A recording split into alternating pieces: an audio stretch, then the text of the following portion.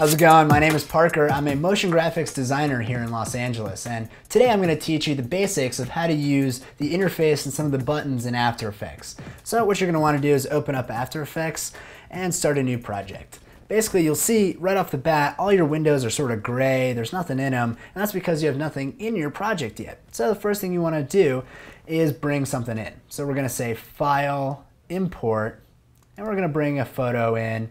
You know, anything that you've got to animate or to learn with. So I've got some photos here that I shot last night at an event. So we're just going to bring, say, all three. If you hit Shift and click them all, it'll bring all three in at once.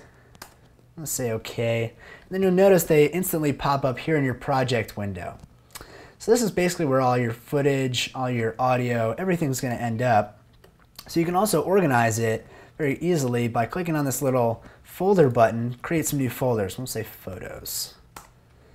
And then you can again click and shift down and just drag them right in there. Now everything's nice and organized. So that's sort of the first step, is bringing your stuff in, keeping it nice and organized. Now, again, the buttons still aren't illuminated. That's because we haven't created a composition. Composition is basically the window with which your movies can be made. So if you make it real big, you're going to end up with a big movie. If you have a little small composition, small movie.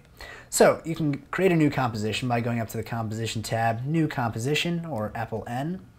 And you say Comp 1's fine, we'll make it HD. Sure, 10 seconds looks good here, and the background will be black. Okay. So I can zoom in and out on this composition with my scroller wheel here on my mouse, or you can hit Apple minus or plus, and that'll zoom in and out as well.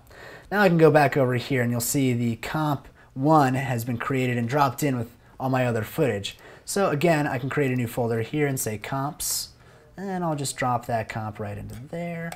Again, very organized, easy to find everything. So now I'll go into my photos, and let's grab the photo of the crowd here. And if I just drag it right over my composition, you'll see there it is. Now, again, there's the movie size there, and then you'll see my photo size here is much larger, right? That's actually quite good because my resolution's high enough now that if I animate that photo around, it's not going to be low resolution, and we're not going to see any of the black like this if we were to go outside of the photo. Okay, so we've got our footage in there, and that's basically how to drop your footage into a new composition.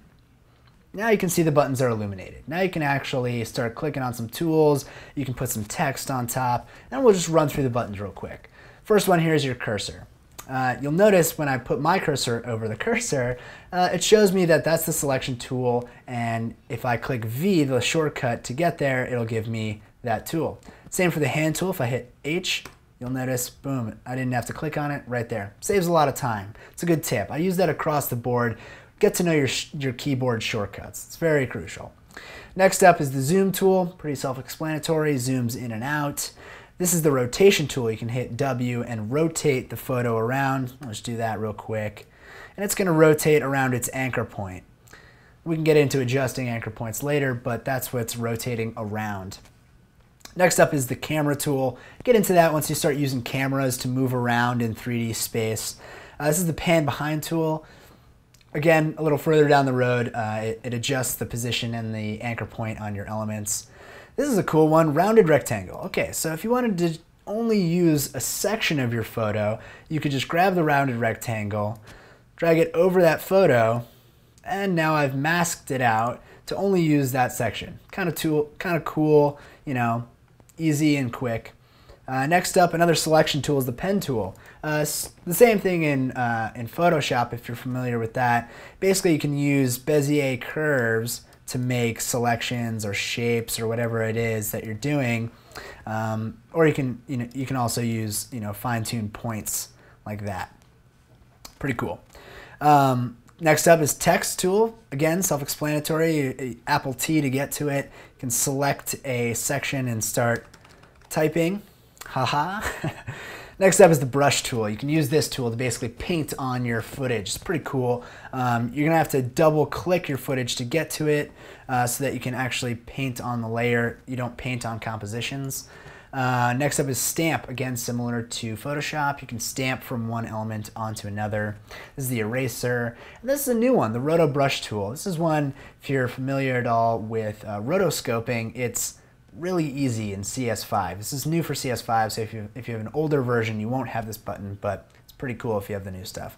And last but not least, the puppet pin tool. Again, later it's an animation tool that we're not going to get into right now. So another basic, other than the buttons here, is all the layers and the windows that you've got set up here.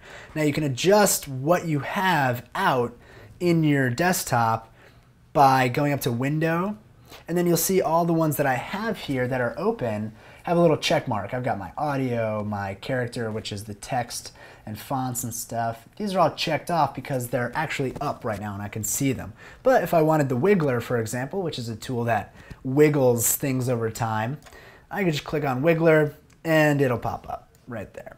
Pretty cool. So that's the basics of some of the buttons and the layout and how to get your footage into a project so that you can actually start playing around with it. It's pretty basic, and feel free to play around, open up some extra windows, and start to get to know it. A lot of times I find that I learn best just by doing. So open up some photos, play around with them, and you'll start to get to know the tools a little better. All right, well, my name's Parker. Thanks for watching. Send any requests that you've got to requests@mahalo.com.